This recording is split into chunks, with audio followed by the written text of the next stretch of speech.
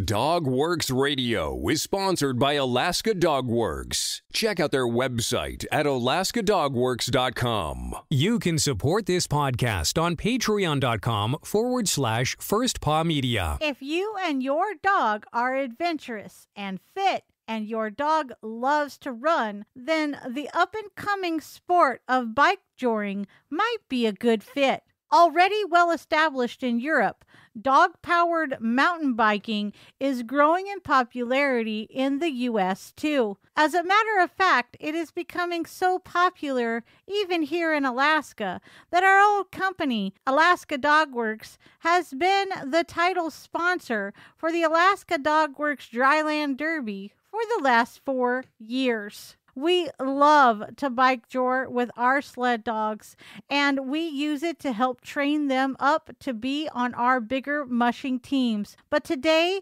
we are going to learn all about the sport of bikejoring and share some information from our friends, Brad and Sarah Casing, who we have interviewed in the past on this very podcast. From First Paw Media, sponsored by Alaska Dogworks Professional Canine Training Center in Anchorage, Alaska. This is Dogworks Radio, committed to families and their dogs to build lifelong and fulfilling relationships. Visit our website at dogworksradio.com. Now here are your hosts, Robert and Michelle Forto. Hello and welcome to Dogworks Radio. I'm your host, Michelle Forto, and I am the lead trainer of Alaska Dogworks, where we help humans and their dogs have better relationships. Today we are talking about one of my absolute favorite dog sports, bikejoring. In its infancy, sled dog racers created bikejoring. It was an ideal way to train and maintain their dogs' fitness levels outside of the snowy winter months. Gradually, the pursuit caught on with a wider group of enthusiasts and competitive bikejoring began to take shape. Bikejoring fanatic Sarah Casing is a veterinarian and leader of the Arizona chapter of Canicross, USA. Alongside her husband, Brad Casing, developed an interest in the sport a few years back. She describes how in the last decade or so, the sport has gained traction. Race events are growing at a local, nationwide, and international level. In 2019, Sarah and Brad represented the United States as elite bikejoring and canicross competitors at the Dryland World Championships in Sweden. She explained that even on a less competitive level, it's such a beneficial way for people to enjoy active time with their dogs. So how does bikejoring work? In the competitive world of bikejoring, a team consists of the rider along with 1 or 2 dogs. The dogs will pull out in front of the bike. Competitions take place on off-road, soft dirt trails that are relatively flat and free from problematic obstacles. Most racers involve individual time trials. These allow for competitors to negotiate the course without worrying about others in their way. This is a fast-paced sport and not for the faint-hearted. What gear do you need to bikejor? If you already have a mountain bike, you'll have saved yourself a significant initial outlay. Given the types of trails you'll be riding on, you don't need a bike with flashy suspension. It will, however, need reliable brakes and a solid frame. After all, it could have 2 strong dogs attached to it. Your dog will need a well-fitting harness specifically designed for bikejoring. This ensures the appropriate distribution of strain across their body. When running or cycling with your dog, even if it's not competitively, never attach the leash directly to their collar. This puts way too much direct pressure on the throat. You'll also need a rigid attachment for the bike, which helps prevent the leash from tangling in the wheels, and a long-length bungee-style leash. It's not just about the gear either, as Casing explains. It can be tricky to find appropriate and accommodating trails, as many are multi-use. You need to be safe, polite, and considerate of other trail users. Ensuring your dog is well behaved and under control will minimize any problems. What dogs are suited to bikejoring? Dogs that love running and readily pull out front make enthusiastic bike-joring athletes.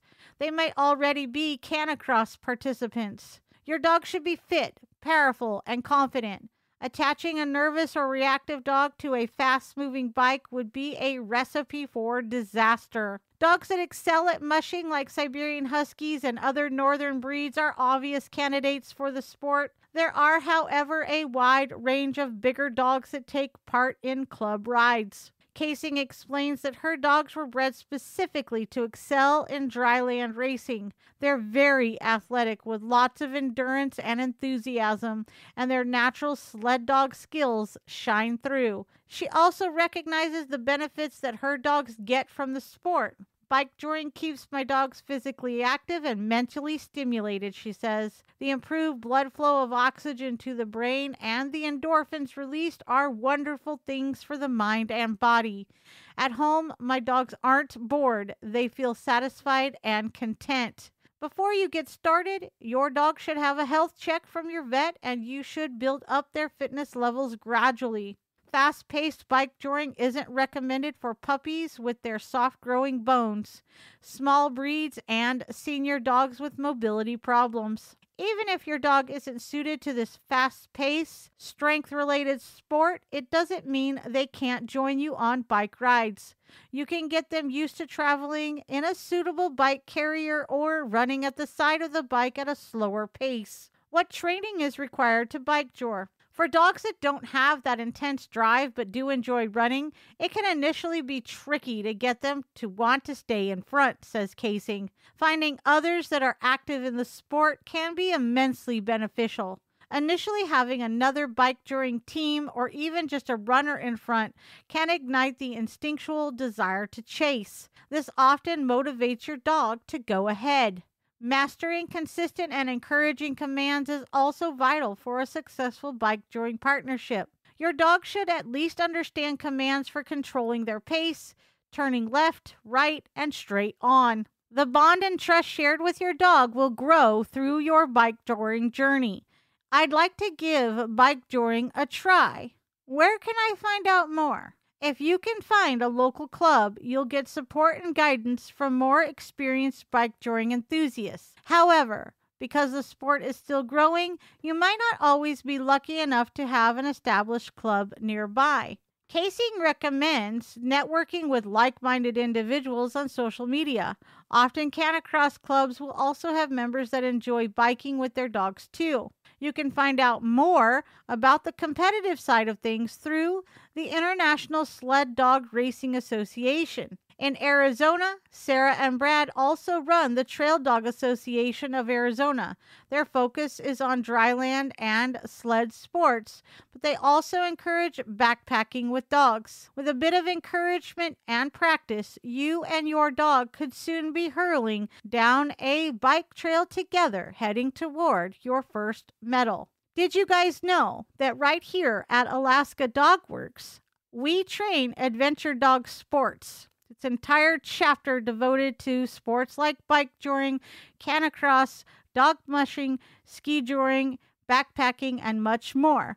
If you're interested in adventure dog sports, give us a call, check out our social channels, or send us a private message. We'd be happy to talk with you about that opportunity. So what did you guys think? Are you willing to give the sport a try? Share your pictures in the comments section on our social channels. And one last thing, did you know the single best thing you can do for our show is to tell your family and friends how you listen? Who knows? They might just become a rabid listener just like you. Remember, I'm Michelle Forto for Dogworks Radio and First Paw Media.